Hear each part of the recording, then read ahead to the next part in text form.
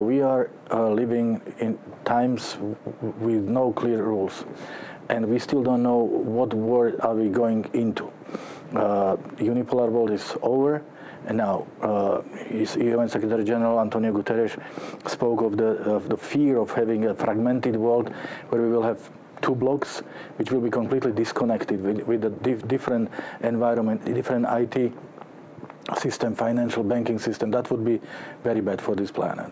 We can have a multipolar world, and we see countries or regions emerging and claiming what they consider their legitimate rights.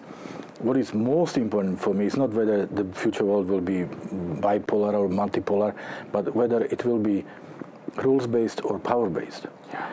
And we really need to contribute, all of us, to a world where rules apply to everyone.